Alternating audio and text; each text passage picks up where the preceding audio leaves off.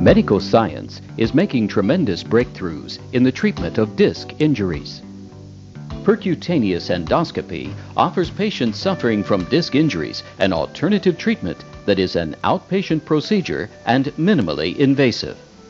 Lower back pain associated with leg pain is frequently caused by a herniated disc.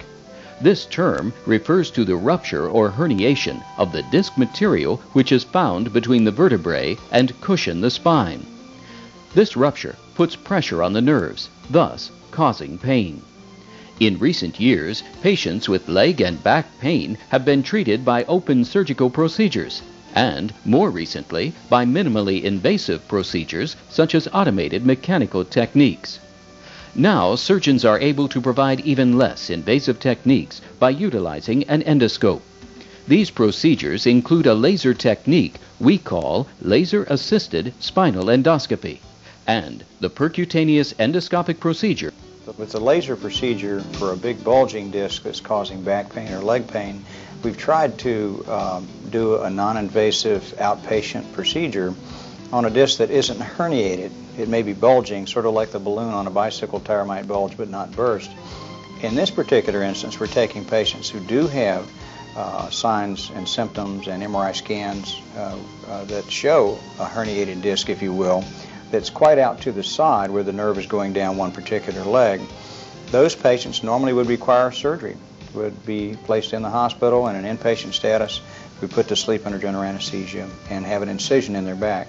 So it's a little bit of a continuum from doing a laser outpatient procedure to doing open surgery in the hospital, even with the use of the microscope and special instruments.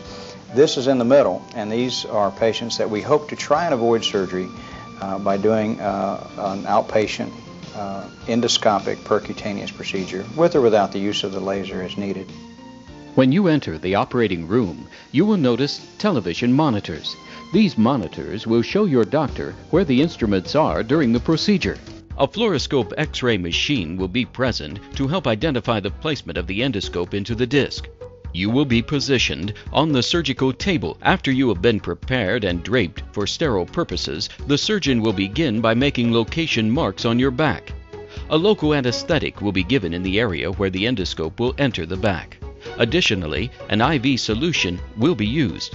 Intravenous antibiotics are also administered to reduce the risk of infection. An incision of approximately 1/4 of an inch will be made at the point the surgeon marked. Using the fluoroscope, a guide wire will be used to enable the insertion of a tube called a cannula into the disc space. A mechanical device, referred to as a mechanical shaver, is then inserted through this cannula. Verification of the position is again made by fluoroscopic X-ray. Using this shaver device, the surgeon will shear out additional disc material.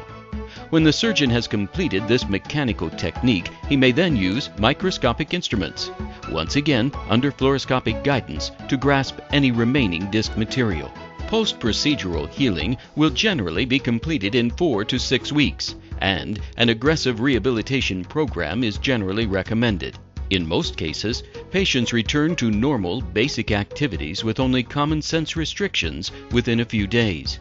Your surgeon will give you specific post-procedural instructions. Spinal endoscopic surgery is 75 to 80% effective in alleviating pain. It is minimally invasive. It is performed as an outpatient procedure under local anesthesia with IV sedation. Additional anesthesia may be used in certain cases. Patients return to normal activity in a short period of time. Risks of the procedure are minimal and primarily encompass the possibility of nerve injury.